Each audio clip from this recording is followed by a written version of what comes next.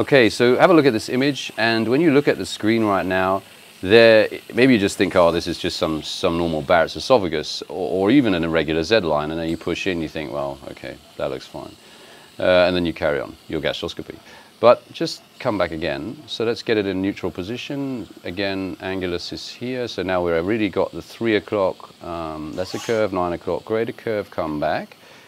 And then we see here in the 2 o'clock, probably 2, 3 o'clock, we see something that's a little bit more red. Now it's not obvious. I'm going to give you that it's really not obvious, that it's a bit more red. There's a biopsy site in it. In the middle of the screen right now, we could put an arrow. And when you get up closer, you start to see that the pattern of this, not really the same as the pattern of this. So this sort of pattern, kind of a bit more open, and we are on stomach there, but let's just take this part. You can kind of nicely see the glandular pattern.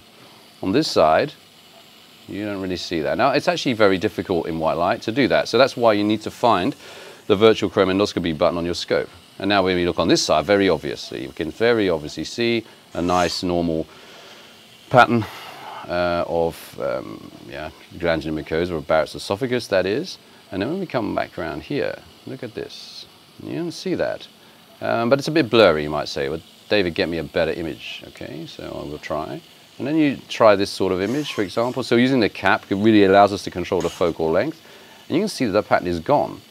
Well, it's kind of regular, but it's lost regularity. So you might call it regularly irregular. You can see very clearly here something kind of squamous growing into that area, and that's a biopsy site where someone has taken a biopsy of this. That biopsy showed high-grade dysplasia with potential markings of intramucosal adenocarcinoma.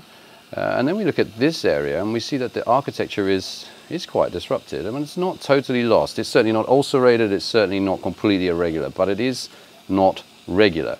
And then finally, the question of, well, okay, this bit's abnormal. What is normal? So we can interrogate the rest and have a look at this one. This one has a regular structure. We go round the whole of the junction. This all has a regular structure. Looking for something irregular. I don't see it yet. I still don't see it. I don't see it here. And then we come round. Okay, so now the question is, where is the border of normal and abnormal? So you can use acetic acid, but you often get on the border a hypertrophic reaction, right? So you look for it.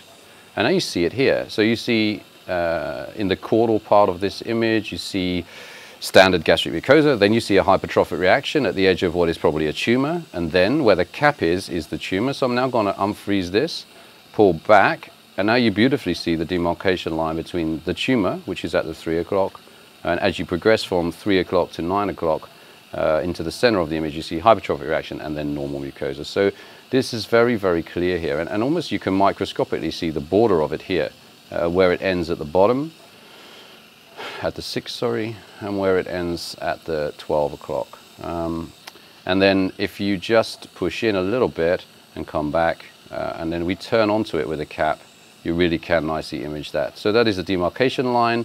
That whole area, I would say, is a demarcated area. So that area now extending from about 10 to 2 o'clock, and as we come up, the whole thing is abnormal. So all that needs removing. All right, well, I hope that was useful for you. That's how to image high-grade dysplasia in Barrett's esophagus. Thanks for watching.